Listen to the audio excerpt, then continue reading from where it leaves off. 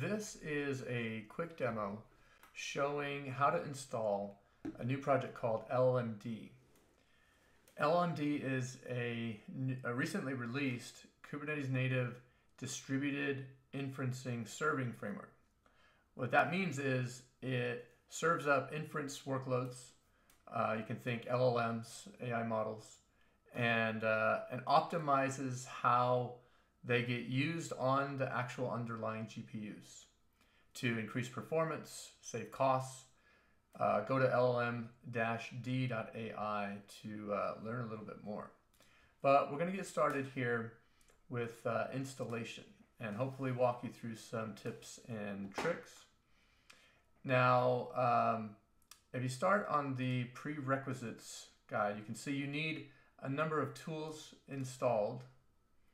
But I think one of the biggest things you do not want to overlook is the installer will provision a open source llama model, llama 3.2, but it expects to have a Hugging Face token and access to this particular model, llama 3.2.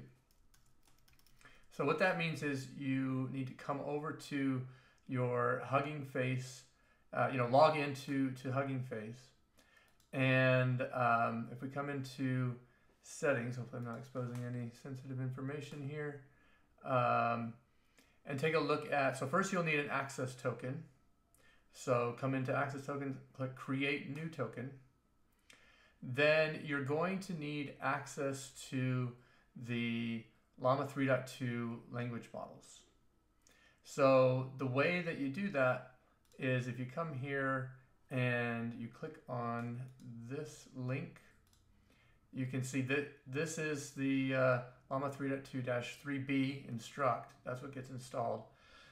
And if I didn't have access, then right around here I would see an option to request access. Now you have to give up some information, your name and email and that kind of stuff, but you submit the request to get access, and then eventually you can get accepted.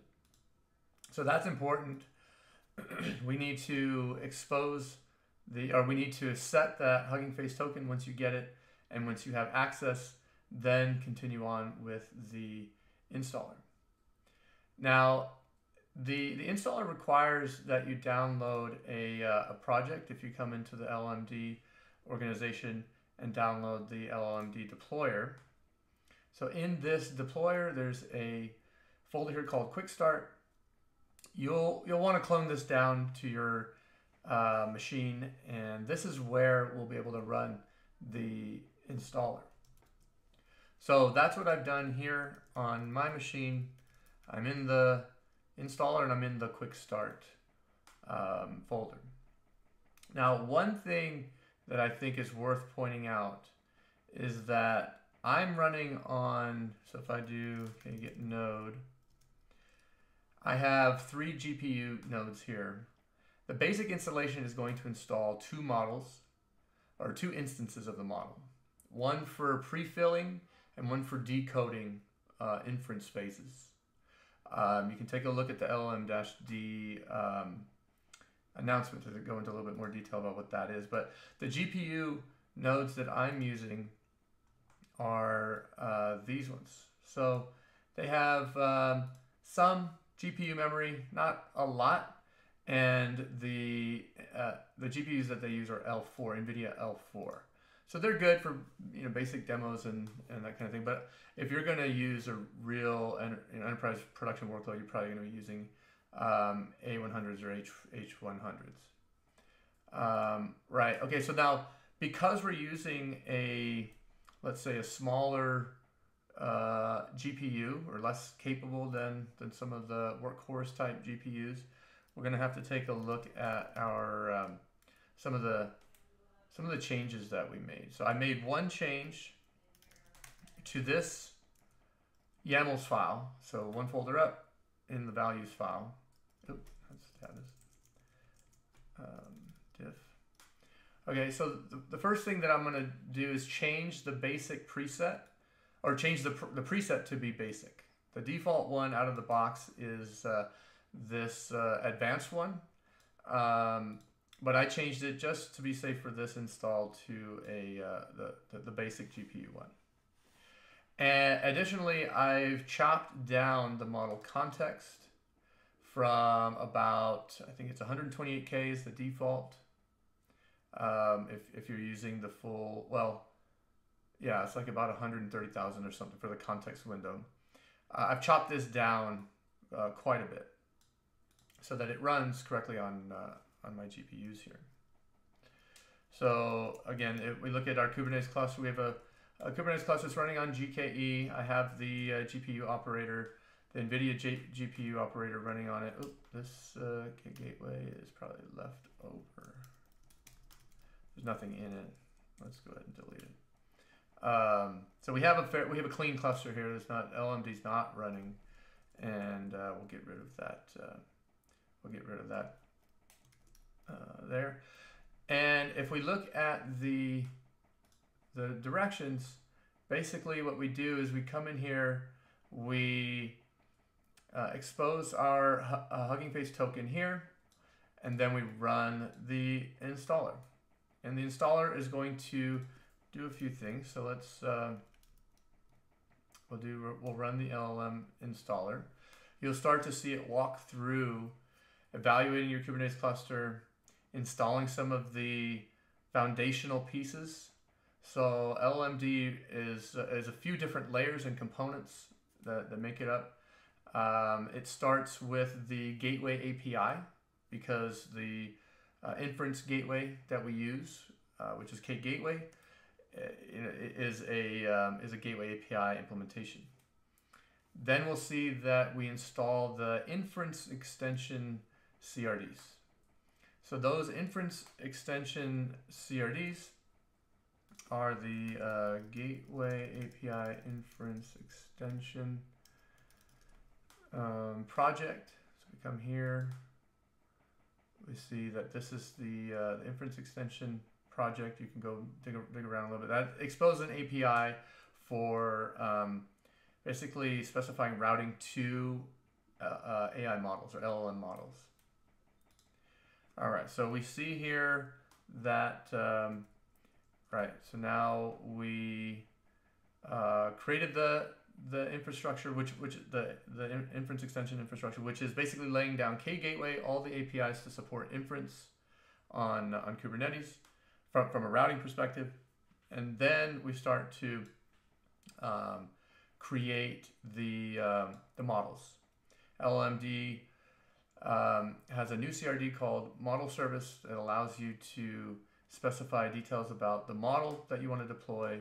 In this case, as you saw, we're using a Llama 3.2, I think, model here. So, and then the last thing we'll do is we'll deploy llm-d with the charts, the Helm charts that are included here in the installer repo. So this could take a second. We're gonna actually, looks like we're installing the Prometheus Kubernetes stack. If we come over here, we should start to see some of these. All right, we see the llm-d, which is a new namespace. We see kgateway, which is a open source, like I said, inference gateway or AI gateway. And then we see llm-d and llm-d monitoring. So if we click into llm-d, we should see something. Oh, maybe it's not installed yet. Let's see. We are waiting for the Prometheus pods. All right, there we go. Now we're installing llm-d. And we'll give that a second to deploy. Once it deploys, you can see that is a successful installation. And now we should start to see some pods running here. We have okay, so now llm-d, when we deploy the model service, it will deploy multiple models to kind of optimize for different phases of inference serving. So that's pre-fill. When we take a prompt, we go through all the tokens simultaneously and build up the vectors for each of the layers in the model. And this produces a large number of vectors and stores it into a KV cache, usually on the GPU. But with llm-d, we have options. We can make that very flexible. And if we have a shared cache, then what we can do is have some workloads optimized for just filling the cache, and some workloads that are optimized for actually using the cache and decoding and creating the next tokens.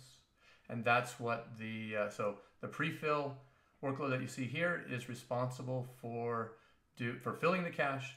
The decode workload here that you see here is responsible for consuming that cache and creating the next tokens and giving the response. All right, so we're gonna actually take a look here. We'll take a look at the logs here. We'll give this a second. It does take a little while for the model to come up. So if you're not sure whether your installation is working, then give it a moment. I mean, it could take I've seen up to 5 minutes. Maybe it's because of my little weak GPUs that we got here, but be patient, because the models do take a little bit of time to come up. All right, I skipped ahead a little bit. As you can tell, our model finally finished loading, and you can see that the model makes available some endpoints to be able to call it. All right, so that's for our decode workload. We should see the same thing from our prefill workload. And now coming back to our doc. So once we get through that, we can run this test script to determine whether things were installed correctly. So let's go ahead and run the test request. Cross our fingers here. It'll go through and check what models are available and hopefully succeed. All right, so we've discovered a model. We sent a completion request. Looks like it worked. Now it's checking through the gateway and checking a request through the gateway, and that all seemed to work. Now the last thing that I'll do here is I have a, that would not be there. Let's go to this cat call gateway. So what I'm gonna do is, that's not the right port. Let's actually delete that. There we go. That was an old IP address. Right, so now if we take a look at the call gateway, it's going to look up the IP address of our inference gateway, which then routes to our backend models. And if I run the call gateway request, it should work. And there we go. So now we have our llm-d gateway up, the routing layers up, the inference models they're working. We see our, let's go here. We see the disaggregated inference phase deployments, so the different workloads that are running optimized for different parts of the inference phase. So next video, we'll probably take a look at some of the benefits of using this. Yeah, reach out. My name is Christian Posta. Yeah, go take a look at the llm-d project.